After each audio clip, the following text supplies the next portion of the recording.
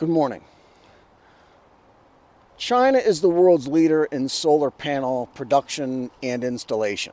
In 2024, China installed more solar capacity than the rest of the world combined. And in the first half of 2025, Chinese firms installed over twice as much solar capacity than the rest of the world combined. China is also the world's leader in farmed fish. And here again, in this industry, Chinese fish farms are easily more than the rest of the world combined. So much so that Chinese aquaculture is blowing up markets in Europe, even for species of fish that are threatened and heavily regulated to limit the fishing there. So Chinese companies don't have a lot to learn from anyone else about solar or fish farming.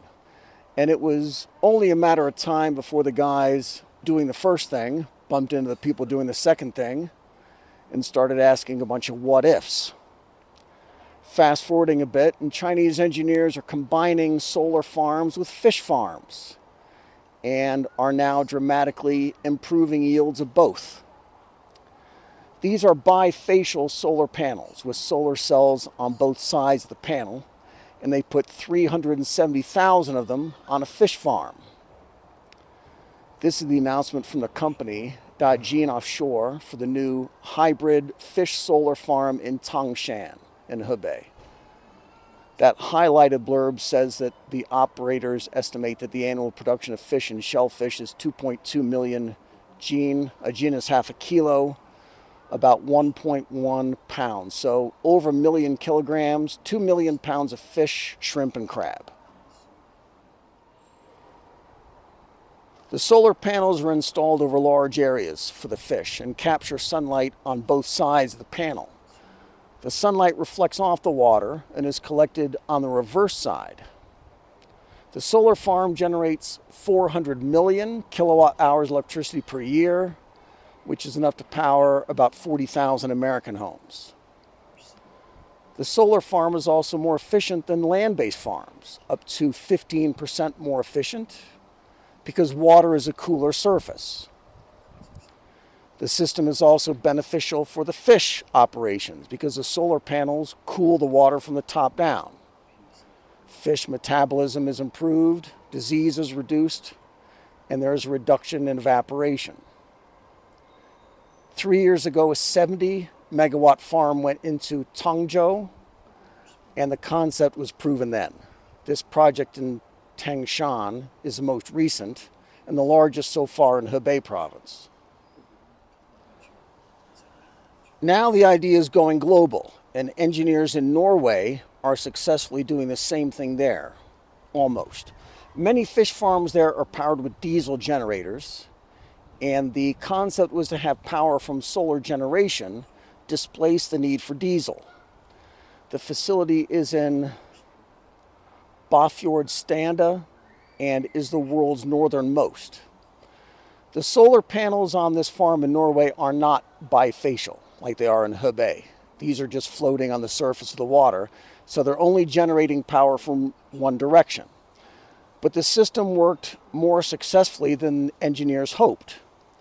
Diesel fuel demand dropped by 90%, and power from the solar is almost enough to power the entire farm. It is almost entirely self-sufficient, and that makes the whole idea very compelling for other aquaculture projects that are distant from grid power. What's more, the success of the project in Norway was surprising because of where Norway is. Here is the climate data for Stranda. On average, each year they see one day above 25 degrees and 159 days below zero. In the winter months, the sun shines under 3 hours a day. So if you like very cold weather and darkness and fish, this might be the place for you.